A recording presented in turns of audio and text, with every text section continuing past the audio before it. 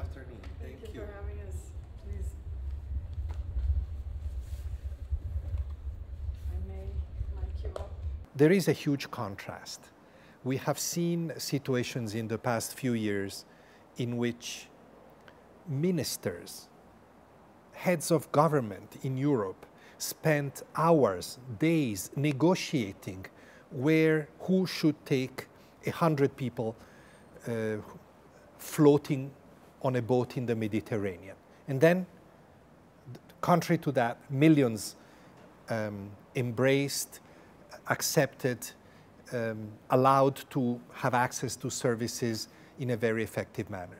So I'm not naive. I understand the complexity of the flows of people arriving in Europe. I understand also the politics that surround all of these situations. However, my position is simple.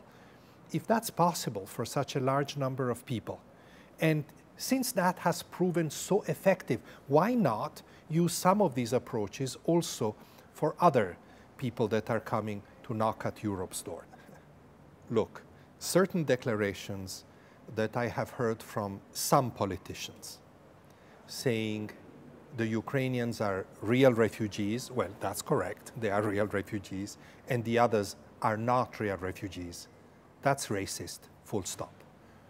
Now, of course, this doesn't mean that governments have racist policies, but these declarations are racist, create a racist environment, and make it more difficult for governments to find equitable solutions, even if they want it, for other populations.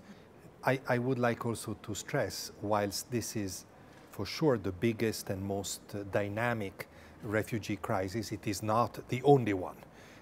The big problem that we have at the moment is that it tends to marginalize all other crises in which people suffer